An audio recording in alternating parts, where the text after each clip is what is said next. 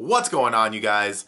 So, since my last movie review that I just did so well, since that review did so well, I'm gonna review another movie, Black Panther. Another late movie review, no less, which means it'll probably get about roughly -5 views and fall flat on its face, but it's fine. I want to review it. It's kind of a completionist thing with Infinity War coming out in just a couple of days. So let's talk about Black Panther. I am sorry I didn't review it when it came out. I'm not really sure why. It kind of slipped my mind, I guess. I just didn't think about reviewing it for some reason. I'm dumb sometimes, but regardless, we're talking about it now. Better late than never. There will be spoilers in this video if you haven't seen the movie. You probably have because everybody and their dog has seen it. It's made like over $1 billion. It's insane. So yeah, you've probably seen the movie, but if you haven't, spoiler warning. I'm not going to go through every single spoiler like a bullet point presentation, but I will be talking about the movie as if you guys have seen it. So with that being said, let's talk about Black Panther. I'm really not sure where to start with this review, honestly. I guess I could start off by just saying, in general, I think this movie kind of falls into the... I think this movie falls into like the Doctor Strange, Spider-Man Homecoming tier of Marvel movies. And that's not to say it's bad at all. I love, well, I don't want to say I love, but I do like Spider-Man Homecoming, and I do like Doctor Strange. I think they're both really good, and they're really interesting and creative and unique. But in terms of story and everything, they are a bit formulaic. Well, I don't know, Spider-Man Homecoming kind of breaks some formulas. It is a really good villain, which is a change for the Marvel movies. It's not a huge scale threat that's like the whole world's at risk, you know. The love interest is there, but it feels meaningful even though she's kind of in the background. Homecoming does a good job kind of setting itself apart from other Marvel movies in a way, but it's still not like anything groundbreaking or amazing, and it does have its share of problems. And the same thing with Doctor Strange. Super creative, a bit formulaic though. I think it follows the Marvel formula a bit too much. But I'm not here to review those movies, obviously. I'm here to review Black Panther, but I wanted to give my piece on them because I don't want you guys to think that me putting Black Panther in that tier is a bad thing. I do think Black Panther is good. I think it's entertaining. I think it's fun. It's got a bit of depth. It takes itself a bit more seriously than some of the other Marvel movies, especially more seriously than the previous Marvel movie before Black Panther, which was Thor Ragnarok, which is borderline comedy. You could argue it is a comedy, so it was nice and refreshing to see that. And there are aspects of this movie that make me want to put it higher. I love the music. I love the culture. I love the waterfall fights and how grand everything feels. And the cinematography is amazing. And the world building and Vibranium is so cool. And what they do at the end of the movie, opening it up to the entire world. And that changes the game for the Marvel Cinematic Universe. At least it should change the game for the Marvel Cinematic Universe. Yeah, like it's cool. It's really good. But there are parts of the movie that I think drag it down a bit, and we'll talk about those. In fact, I think I'll talk about the negatives first, because I have strong feelings about some of my negatives of the movie, so I feel like I'll start with that, then wrap things up with the positives. So, negatives of the movie. Starting on the lighter side, I'd say this is more of like a nitpick. The humor in the movie is kind of mixed. There's not a lot of it, so I do remember a lot of the jokes, because there's only a few in the movie. There are funny ones. Like when she records him kicking the kinetic suit and he flies across the room and he's like, delete that footage. That was funny. Some of the stuff you have with Andy Serkis as Claw is funny. When he's singing in the interrogation room, I thought that was funny. The SoundCloud thing, though, kind of cringy. The whip your hair back and forth thing, kind of cringy. The, you know, he freezes and says hi to his girl that he likes. I know you want to give more aspects to his personality, you maybe have him act a little bit silly, but I don't know, the humor that's not good, I think really falls flat in this one. Whereas, you know, you have a movie like Thor Ragnarok where if one joke falls flat, there's like another joke right away that's, you know, it hits hard and you laugh or you find it entertaining. Whereas with this movie, the humor's further and far between, so when you do get a joke and it falls flat, it's a little noticeable. But again, nitpicking. Totally nitpicking, not a big deal at all. Like I said, I'm going to start a little bit light with my criticisms. Moving on to a little bit higher of a criticism, the special effects. They're not that great. I wouldn't say they're absolute garbage, because the only part of the movie where the special effects are noticeably bad is the final fight, which is a shame, but it's very noticeable. It looks like some kind of weird PS4 cutscene. Lighting is weird on the suits. It doesn't look good. Even the physics of how they move looks a little bit weird. And then you have the fight scene in the casino place where they have all the card tables and stuff, and it's all done in one take, and it's really well choreographed, and it's awesome. But the final shot where you see Claw, and you see a full body shot of Claw in the corner of the room, he don't look like he's there. Like, if he was actually there, I'd be shocked, because it don't look like he was actually there at all. So yeah, the green screen there was kind of bad. But the rest of the movie looks fine. It probably helps that the suit is filmed in the dark for the most part. Though he looked pretty good in the final action scene where all the Wakandans, like, fought each other. So, I don't know. It just seems kind of inconsistent, I guess, as far as special effects go. Again, it doesn't ruin the movie, but it's a bigger criticism than some bad jokes. And I'm moving a little bit higher on the totem pole. We have... do I talk about this? Because I'm like a white guy, so I'm just kidding. The social commentary, fuck it, I'm going for it. I don't care. The social commentary in the movie is unnecessary, and it's botched. I'm not some anti-SJW that bitches and moans like an SJW would for some insensitive bullshit. Because that's the thing about anti-SJWs, they're just as bad, but they don't see it in themselves. They complain just as bad as SJWs do about SJWs, like some weird SJW inception. I'm not like that. I'm fine with diversity. I'm fine with maybe some social commentary, but my problem with the social commentary in this movie is not only does it feel unnecessary, I feel like you could have had Killmonger just want to be king because he has the right to do it, and he does. And, you know, the sins of the father wants to kill T'Challa. That would be fine, but no, you know what I mean. Like, that's not what we have. We have, you know, this racism that he has, and like he talks about how, you know, when he walks into the museum, you know, all of a sudden the security guards are watching him, and it's a social commentary on racism against black people. That's what it is. Can't beat around the bush.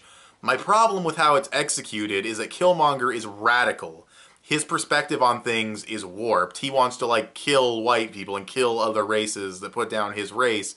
That's fine as far as a villain goes. He's not supposed to be likable. But if he's not supposed to be likable and he has this warped perspective and he's wrong about things, how does the commentary work? Like, how is there a commentary from a character that is deliberately written to be wrong? Isn't that like a straw man? Like, that doesn't make sense to me. And it just feels like it just didn't need to be in the movie. He could have just wanted to be king, and that's it. You didn't need to tack on this extra stuff. When I was going into this movie, I was thinking, you know what, it's probably not going to have any social commentary. It's not going to have any quote-unquote SJW stuff in it, because it will probably mostly take place in Africa where there's only black people, and you don't need to bring up that stuff. And they found a way to bring it up, and I think that it was unnecessary. It doesn't massively hurt the film. I think even if you disregard that, the other problems I talked about are still relevant, and they're still there. I think Killmonger also is painted way too much to be sympathetic when he's not a sympathetic character. You know, you get that scene at the end of the movie where they carry him, where T'Challa carries him up to see the sunset and shit, and it's like, he didn't deserve that. He didn't earn that. That's bullshit. Don't get me wrong. It makes sense that he, you know, has a little bit of sympathy because he got left behind, left alone. I mean, I don't know where his mom was. They never mention that. At least I don't think they do. But, yeah, like, it's... I don't know. Like, they paint him as sympathetic, but he's such an asshole. He's such a piece of shit. He's killed so many people, and he likes doing it. It's just... I don't know. I don't see a sympathetic character. I see a little bit of depth. There's a nice scene where he talks to his dad when he's buried in the sand, and he's in his old apartment. That was a great scene for his character, but you could have done more with him. You could have had a really, really good character with Killmonger.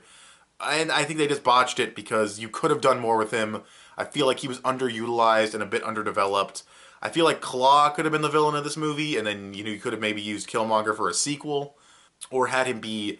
maybe have Claw take a more prominent role in this movie and have, like, Killmonger in the background, and then when Claw, you know, gets beaten at the end of this movie or whatever, then Killmonger has a bit of development in this movie, and he's fully fleshed out in the next one. I don't know how I would do it. I'm not a screenwriter, but I feel like he was underutilized. And that's kind of it for the bigger negatives of the film. There's a couple other things I could nitpick here and there, but overall, I just think the movie... yeah, there are a couple other things. The cliches. Like, I get it, it's a movie, but, like, when T'Challa gets thrown over the waterfall by Killmonger and everyone thinks he's dead, it's like, he's not dead. Aside from the fact that Infinity War is coming out and he's in the trailer, of course he's not fucking dead. Like, we've seen movies before. Like, you can't... Like, that to me was dumb. I feel like you could have done something else with T'Challa instead of writing him out of the movie for 20 minutes. And then you have...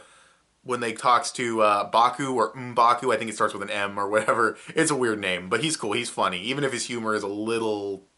It feels a little out of character, I'm not going to lie, but I guess you don't get much of his character before he starts being humorous, so I don't know. But he's a cool, fun character. He doesn't do much in the movie, though. Hopefully we see him do some stuff in Infinity War, but I'm not going to hold my breath because that movie has like 7,000 characters, and I want to see those 7,000 characters do shit before Baku does, but that scene where he talks to T'Challa, and T'Challa says, you know, I could use an army, and he says, we will not help you, and it's like, of course he's going to show up at the last second. Those, they're not a big deal, but I feel like those formulaic, predictable elements, pretending he's dead, saying the army's not going to come when it obviously will, amongst the other problems I listed, I think those are the things that hold this movie back from being top-tier Marvel movie, even though it has the great soundtrack, the fun action sequences, you know, the incredible cinematography, world building, culture, all that other shit I already listed. Yeah, it has all this great stuff in it, you know what I mean? It has all of this super good, great music, culture, world building, Wakanda, all that stuff. It's super cool. It's super awesome. I want to place the movie higher because of all those great elements, but I think the negatives do drag it back down just enough to be in that tier of, it's a good Marvel movie. It's average Marvel, but it's good. You know, it's fun, it's entertaining, it gets the job done, it expands the world of the Marvel Cinematic Universe in a huge way. So yeah, moving on to the positives. Performances are fantastic. Michael B. Jordan, as even though I had criticisms of his character, he's good. Like, he's good in the role, and he has charisma, and I would still say he is a higher tier Marvel villain, which is kind of sad because other Marvel villains are just so bad that Killmonger, who I think is like okay, is in the higher tier. But I do think he's okay. Don't confuse that with I think he's bad. I thought he was good. You know, he's just not great.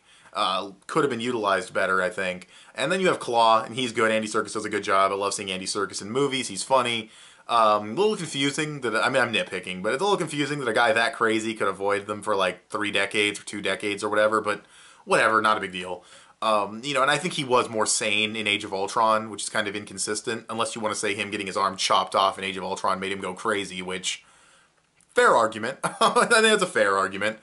But yeah, and again, the action scenes are really fun. Yeah, Black Panther does feel kind of invincible in all of them, but they're really badass. The car chase is really cool. It uses some cool Wakandan technology, and him doing the car flips and releasing the kinetic energy, and just, it's badass. It's really fun. You know, he runs along the side of the building. The stuff you've seen in the trailers. That's a great action scene. You know, the final fight with the rhinos coming in, and he like RKO's a fucking rhino, and he takes down that ship, and you know, that moment where he walks up, and he's just like, the challenge ain't over, I didn't yield, and I'm not dead. Hype. Like, that shit's really cool. Again, there's so many things in this movie that make me want to put it higher. But I don't know, I feel like the negatives for me, they outweigh. Even if I set aside the social commentary stuff, I think the underutilized villain and all the other stuff I mentioned just bring it down. But again, I really want to give it that praise. You know, I'm not trying to shit on this movie. It is really fun, it is really good, and I do like that you have some depth for the villain, even if it wasn't completely well executed. And I like what they do with T'Challa. I like that he has this admiration for his father, and he's, you know, worried about becoming king. And then, you know, over the course of the movie, he realizes, you know, my father wasn't that great. Like, he was a good guy, but he made mistakes, and he doesn't want to make the same mistakes. And he actually confronts his spirit on that when he does, like, this buried in the snow thing. And it's a really nice scene, and I like the character development that T'Challa gets. You can boil his character development down to he doesn't want to open the world to Wakanda, and by the end of the movie he does. But there's more to it. There's stuff with Killmonger. There's other aspects to it. It's more complex than that. I don't want to go into all of it and bore you guys, but it's a good character arc, and you have good supporting characters.